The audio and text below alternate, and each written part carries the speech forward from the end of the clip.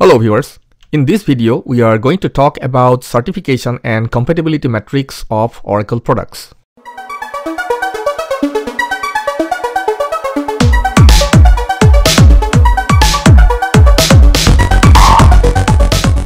You might already know how critical it is to verify the certification and compatibility metrics while planning to install a new or upgrade an existing Oracle product.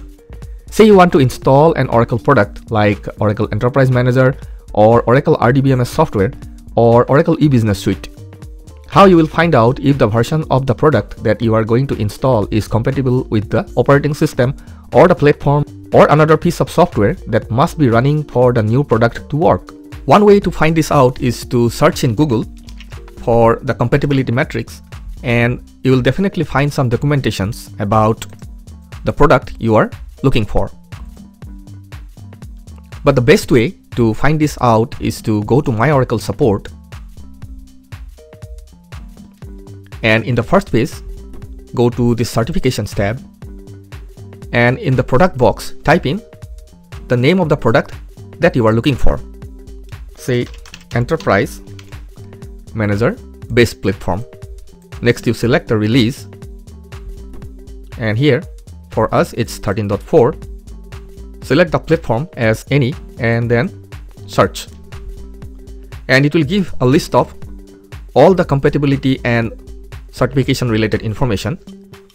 For example, what operating systems are compatible with OEM version 13.4, that is HP UX Itanium, IBM AIX, Linux 64-bit, Microsoft Windows. All this information you'll be able to find here.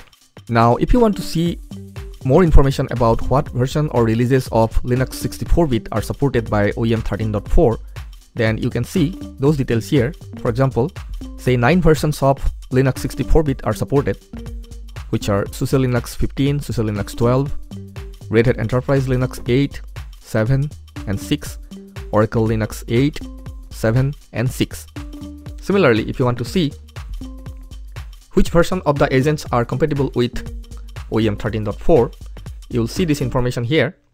Say there are 3 releases, 13.4, 13.3 and 13.2 agents are compatible with OEM 13.4.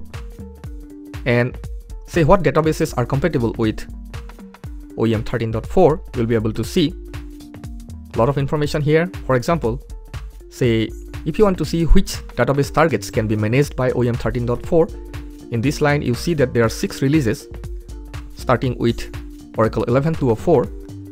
You can manage up to Oracle 21C. Similarly, if you want to see which version of Oracle database can be used as a repository of OEM 13.4, you see that the Oracle database repository, in this line there are 4 releases that is supported, that is 12.1, 12.2, 18 and 19C. Clear this search. Now let's take another example of OEM agents. Say your OEM version is 13.2 and you are planning to upgrade your OEM system to 13.5. But you don't know whether after upgrading the OMS to 13.5, your existing agents in the version 13.2 are going to work with the new OMS version or not. Because we always upgrade the agents later than the OMS and we don't want our monitoring to break. So it is always wise to check the certifications first. To check that out, we selected the Enterprise Manager Base Platform agents, and say our release is 13.2. So select it here and then keep the platform as any and click search. And here we can see again a lot of information starting with the operating system.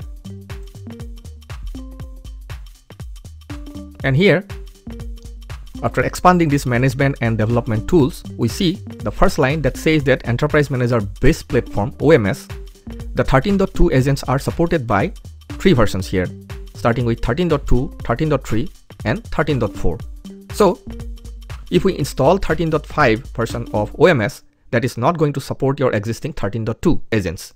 And because of that incompatibility, you have to plan accordingly.